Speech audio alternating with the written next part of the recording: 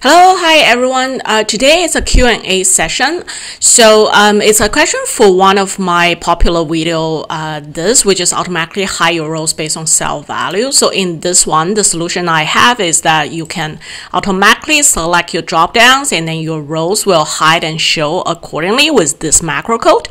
So the question that I get now is that the user wanna actually have a click bottom that they can click, and then the tables and rows will show accordingly. So I'm like, okay, let's figure out how to do that in this video. Okay, so this is my raw data, really simple. Here you can select one of the two cases, and depending on the country that you selected, you will either show all those rows or all those rows. So now the very important thing here is first to make sure that you save the file as a macro enabled file, and make sure you have this developer tab on. If you don't, like, check out my intro to macro videos. It will show you how to get this developer tab to show. So with that, now if you are at this stage as me, go to view code. This will get you to this page.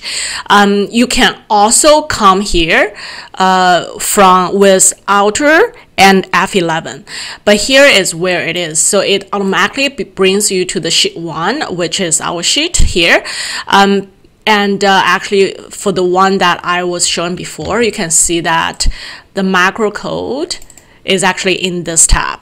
However, with the bottom, the one that we are going to show is actually in this module. In this module here, it's not in one of the sheets. To get the module out, if you don't see this, you can go to this insert and then click module. It will show a new module, a blank module. So now let me click on this, and you can see that I've actually already have my codes ready for you, so that you're not going to be here to wait for me to type. I'm just going to explain to you how the code works, and I'm going to paste the code into the description so you can copy and paste for your use.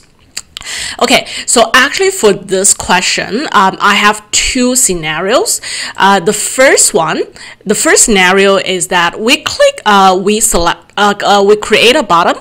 However, you would still need to manually select which country you have, and then you click on the bottom. So this is the code that I use for that. So now let's go ahead and create our bottom. So it's going to be insert under the developer tab. This is usually the bottom that we use. And then when you do that, it's going to ask you which one that you want to select, the macro that you select. So the one that we are going to use is this one. Go OK. And then it's going to show bottom 6, and then you can basically rename it. So I'm going to name it as hide rows based on my country selection. You can name it whatever. And of course, it's very long. So now I'm going to drag it to make sure it shows all the content. So now actually, you can see you can already click on it. But before I click on it, I want to show you what it does. So here, the code is actually saying that after you click on it, it's going to activate this tab. It's going to select range C5, which is this cell. It's going to look at the value here, which can either be Canada or India.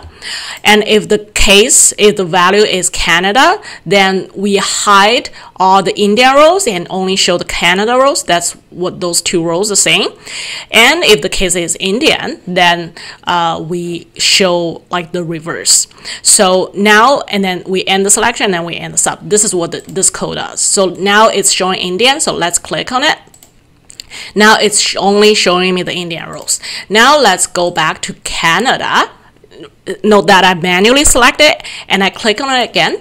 Now it's only showing me the Canada one. So if this is how you want to apply, this is one case for it.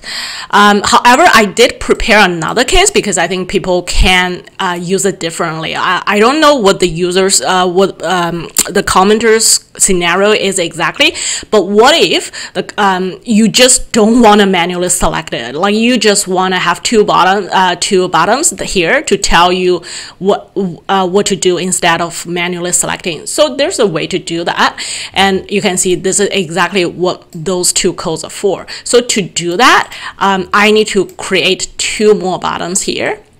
So one is this one, which applies to only Canada. And I'm going to show it as show my Canada data. You can name it whatever. And I'm going to copy it and paste to be the same one, and then just say show my Indian data. So my purpose here is that regardless of what the cell is, the cell is literally kind of irrelevant right now. So if I click on this, it's only going to show me my Canada data. If it's here, it only going to show, if I click on this, it's only going to show me my Indian data.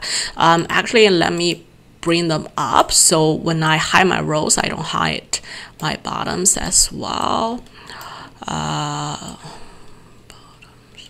Okay, so and then one last thing you need to do is to make sure that you check your macro correctly. So actually this one, I remember because I was copying it, I think it's still assigned to this one. So I need to make sure it's assigned to the Indian one.